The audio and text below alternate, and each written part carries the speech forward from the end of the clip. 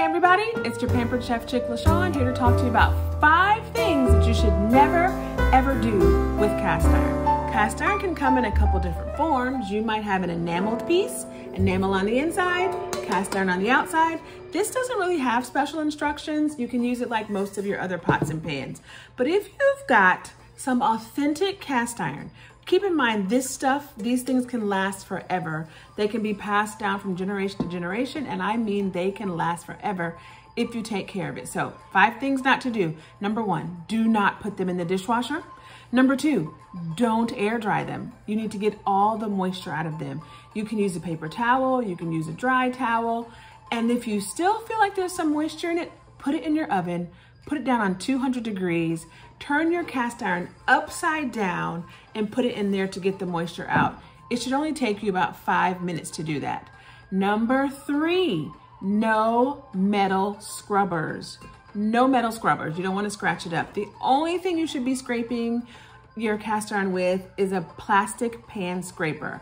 Ours come in brown, or actually they come in Tiffany blue now. This is an older one. Look at the sharp edge. The sharp corner is going to get in your corners, then you've got the rounded edges. This is the only thing that should be scraping your pan. And the beautiful thing about this is you can use it for so much more. It can get out dry paint from a window.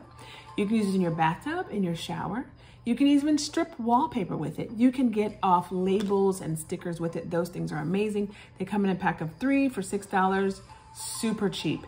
Next thing, no soaking. Again, if food gets stuck, it is tempting to want to soak your pan for a couple of hours and then come back and wash later. Do not soak your cast iron. And last thing, number 5, no soap ever on your cast iron skillet.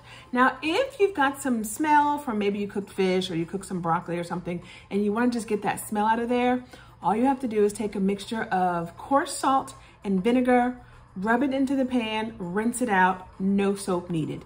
If you have any more questions about how to take care of your cast iron or which is the best piece for you, reach out to me, Pampered Chef Chick LaShawn. Be sure and subscribe to my channel, like this video, and share the video. Make sure that other folks know how to take care of their cast iron.